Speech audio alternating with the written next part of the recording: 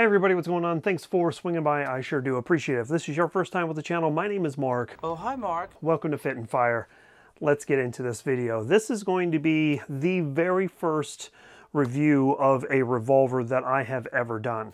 And there's a number of different reasons for that. So this video may actually be a little bit longer because there's going to be a lot of context and everything that I need to kind of articulate to make sure that you understand where I'm coming from. We are going to be talking about the Taurus 856 Toro, and this was something that was released at SHOT Show this year. Something I thought was fairly interesting as far as a defensive revolver goes. We'll talk about all of that here in this video, but one of the first things that I needed to tell you guys is this video is actually going to caveat what I just spoke about on my podcast. If you don't know, I do run a podcast called the Live, Laugh, Larp podcast with my cameraman Hefe. We are on episode 3, and in that episode we specifically talked about revolvers and in why my opinion revolvers suck. Now, it was kind of a change my mind type of situation, and I don't actually believe that revolvers suck. Everything that goes boom the first time usually should be something that could be used to defend yourself. But there are a number of different shortcomings that revolvers have that I try to talk about. So if you're interested in that podcast, I'll leave a link down in the pinned comment. It's also in the description of this video as well. The second thing that I wanted to talk about regarding this revolver is that Taurus did send this to me. I want to say a huge thank you to Caleb Giddings for getting me hooked up with this. I really do appreciate your support. I have not been the biggest fan of Taurus for a number of different reasons, but the fact that Caleb was like, hey, you know what? Try it out. Let us know what you think. I do appreciate it. So my question to you guys real quick is, what do you think about revolvers? Are they for you? Do you think that revolvers are something that you would carry primarily, or is it more of a backup role? Let me know down in the comment section down below. I will say that Taurus revolvers, by and large, have been, I think, better than their semi-autos. Just my own personal bias, my own personal position, but I'm not getting paid to say anything good, bad, or indifferent when it comes to this particular firearm. It's just one of those situations I got to put out there up front. It was sent to me, but that shouldn't change my opinions of what's going on with this. I'm going to talk about the good with the bad to make sure that I'm fair to not only Taurus, but you guys as well. All right, so let's get into it. This is a bit of an innovation when it comes to revolvers. And why do I say that? Well, it comes with a red dot, or doesn't come, it comes red dot ready. And a lot of you might jump into the comments and say, well, red dots have been on competition revolvers for years and decades, and this is not a new thing. And you're correct, it's not necessarily a new thing. But coupling a red dot with a defensive revolver, that's where the push forward into kind of the 21st century for revolvers is a bit new. And why do I say that? Well, in a lot of revolvers that do accept red dots, first and foremost, they're not this compact. This is a defensive revolver with a 3-inch barrel, 6-round cylinder, what you would expect from a 856. It does have the trench style rear sight with the blade front sight, and it does have the ability to mount a red dot onto their plate. And that's the difference between your normal defensive revolvers with the Toro here. They have drilled and tapped into the frame, allowing you to place the Taurus plate that comes with this revolver directly onto it, instead of taking a red dot and putting it onto a mount that's then going to clamp onto a Picatinny section that is then going to bolt to a frame. When you got tolerance stacking there, that could be an issue from time to time. So there is that aspect of it. But the question is, why would you put a red dot on a revolver? Well, let's be honest. Let's be frank. There are not very many people that are younger than me that is going to be EDCing a revolver. Not to say that there isn't. There are plenty of people that EDC a revolver every single day. But by and large, most people my age or younger are going to be looking at smaller micro compact pistols such as the P365, the Hellcat, the G4X Toro from Taurus, and the list goes on and on and on. Most people are not looking to a revolver for a deep conceal compact carry every single day. That doesn't necessarily mean that they're obsolete, but adding a red dot to a defensive revolver does open things up a little bit more to allow you to find the red dot and place rounds on target very quickly. So that is something I really did like about Taurus, kind of looking at that kind of gap when it comes to revolvers and say, why don't we try this and see how that works? And I would say that it's actually kind of a winning combination, especially for me. I am getting a little bit older. I'll be 46 here in a couple of months, and let me tell you, my eyes are really starting to become a challenge for me day in and day out, especially with my day job. I'm sitting in front of computer screens regularly, so my eyesight's starting to degenerate. So being able to have a red dot on a defensive revolver is, I think, a good thing. Now, it does also provide a few different challenges as well. We'll talk about that here in just a little bit. All right, so what's my shooting experience with this? Well, if I hadn't already mentioned, this is chambered for 38 special, not 357. So running 38s through it, no problem whatsoever.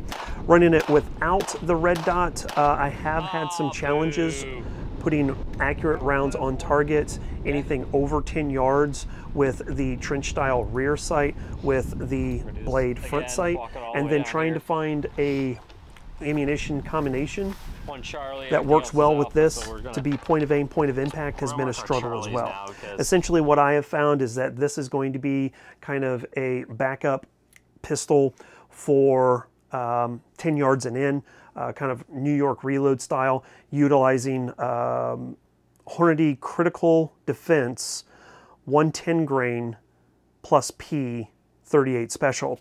That's what I've found works well with this. And at 10 yards and in, point of aim, point of impact without the red dot is not a problem. Now, add the red dot, that expands everything as far as types of ammunition that I can use, regardless if it is 110 or 135 or some of the heavier loads for 38 special as well. So that is one of the added bonuses of having a red dot, is you can finely tune the ammunition that you want for this revolver. And that's something I really did like. What has been the carry situation like? Well, not too many holsters out there available for this at the moment. I know that there are a couple of different manufacturers that are either working on or have some available. Harry's Holsters is one of them. They sent me out their prototype for this many months ago, and it is no problem. I mean, it sits in there nice. It gives you a nice cutout for your red dot. It has a bit of a concealment wing here to kind of help push against your belt line to help conceal the pistol grip, the revolver grip a little bit. But that's kind of one of the issues with this particular setup, especially with the red dot, is even though this is set up for concealment at like the appendix position or the 1 o'clock, maybe 3 o'clock, even though this has a concealment claw to help hide your grip, the red dot is counteracting that. So it is also pushing out at the same time, and really just, it makes it a little bit difficult for you to conceal this without printing. Now, at the end of the day, this is a revolver with a very, very heavy double action trigger pull, just what you would expect it to be in comparison to like a striker fired pistol. So you can carry this in your pocket, no problem. And you don't have to really worry about it going off unless it's something really intentional happening for it to go off. So there's that. So I would say of the revolvers that I have messed around with, the double action trigger on this is a touch heavy, just a touch heavy. The single action, it has a really nice break, and there you go. Maybe like barely a millimeter of creep on that single action, but at the end of the day, it's what you would expect for a fairly budget revolver. Okay, so let's talk about some of the issues that I've ran into with this particular setup, and that's first going to be with the mounting plate. It's been Loctite in, no problem, but when I first got this many months ago, I first ran into an issue with the red dot. The plate is set up for an RMSC footprint, and the only red dot that I had at the time was a Holosun 407K. And with this plate and that optic, 407 or 507Ks, the Holosun RMSC footprint style red dots, that caused a issue with trying to get it zeroed. Even at 10 yards, I was still shooting at about 4 inches high with the elevation justified all the way down. I did not have any more elevation movement on that red dot, and I still was shooting pretty high at 10 yards. So what's the solution to that? Luckily enough for me, Lucky Gunner had already kind of done the homework on that and found that the Swamp Fox Sentinel was a perfect match for this, with a few others as well.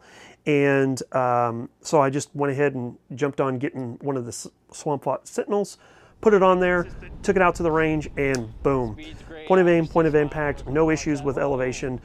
So that is what is going to stay on this from now on. And I'm really happy about that because I really like my 407K, and I was let down that it didn't work well with this, but it can go back onto my P365 XL, which is where it had been, and no problems there. So there is that.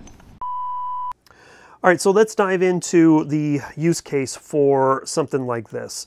At the end of the day, especially for me, this is going to end up being a backup gun, something that I can hand off to someone, something that I can, maybe toss into the glove box, put on my hip for backpacking, for bear defense or something like that, which might be a little underpowered, but that's kind of a use case for revolvers, backup or bear defense, because you can really plus up the ammunition types depending on the model of revolver that you're using. This specifically would be a truck gun, something that I could hand off to someone that I'm with that may not be carrying. Revolvers are pretty easy to use. You don't have to worry about safeties or anything like that. You just point, and with this having a red dot, you put the thing on the thing and you pull the thing, and that's the end of it. So this would definitely be a backup or a pass-off style revolver pistol for me. Some of the things that I don't like when it comes about revolvers is the heavy triggers. I've been so indoctrinated and used to using anything from a Beretta 92FS, which yes is a double action, single action style pistol, but that trigger I think is a lot easier to use than this. Moving away from that and getting into striker fired polymer frame pistols has become a little bit second nature to me.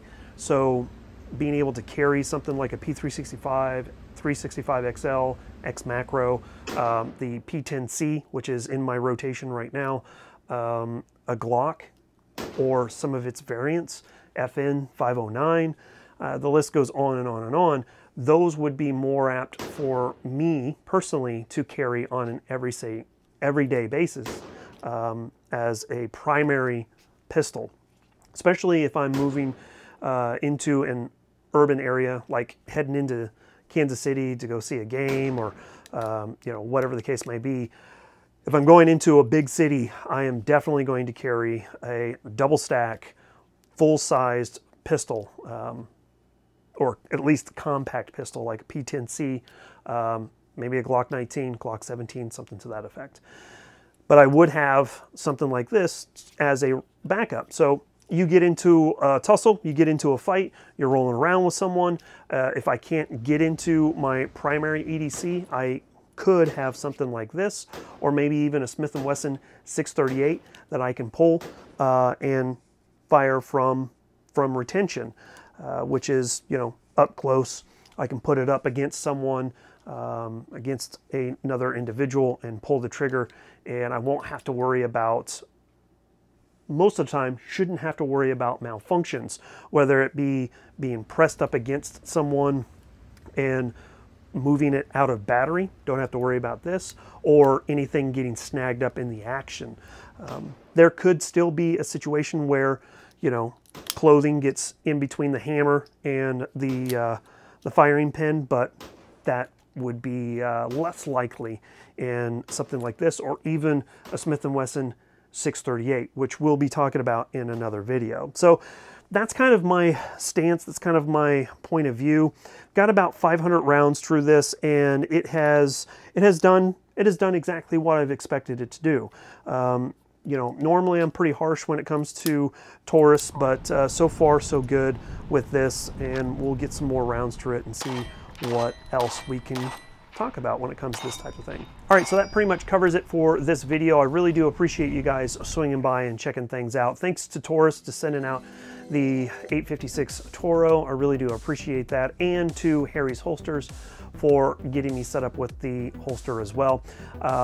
It's done well. I think it's going to do well for a lot of people, and for individuals who are having issues with their eyesight. That red dot really kind of elevates a revolver for an EDC setup, whether it be primary, backup, or whatever the case may be. That's up for you to decide. But at the end of the day, swing on by, check out the podcast, Live, Laugh, Larp. Again, that information is down below. Really do appreciate it. We're going to go ahead and get out of here. As always, freedom through strength. Here comes a high five. Catch you guys later. Bye, y'all. And in the pants. Oh, you're pointing at your junk. Oh my God. You're going to shoot off your dick and berries. There. Okay. Shooter ready? Yep. Stand by. Threat.